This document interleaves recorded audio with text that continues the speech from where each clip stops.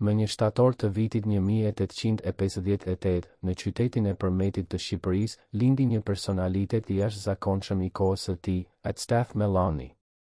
Ky prif dhe adhetar shqiptar do të bëhej një figurë e shuar në përpjekjet për të promovuar dhe mbrojtur çështjen kombëtare shqiptare. Gjatë jetës së tij, Stath Melani përballoi sfida të mëdha, duke vazhduar të veprojë në shërbim të Shqipërisë edhe përkundër kërcënimeve dhe persekutimeve të vazhdueshme nga autoritetet turke dhe grupime nacionaliste greke. Përhapja e veprimtarisë.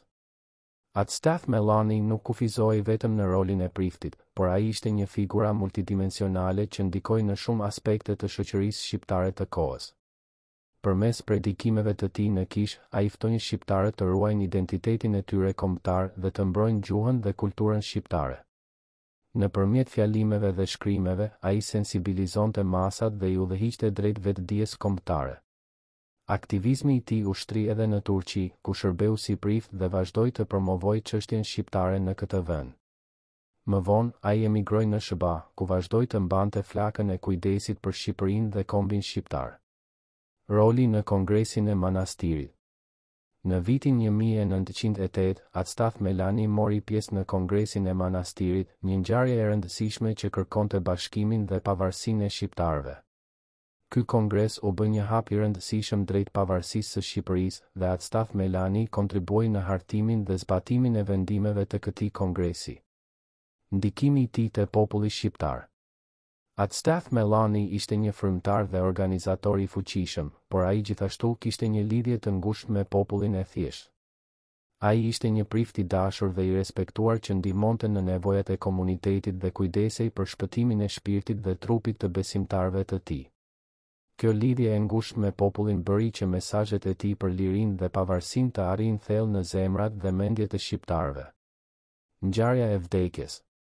Për shkak të aktivizmit të tij të jashtëzakonshëm dhe ndikimit të madh në popull, Stath Melani u bë objekt i ndjekjes dhe persekutimeve nga autoritetet turke dhe grupime nacionaliste greke. Shtëpia e tij u doq 3 herë, por ai vazhdoi të jetonte me përkushtim ndaj çështjes së tij kombëtare.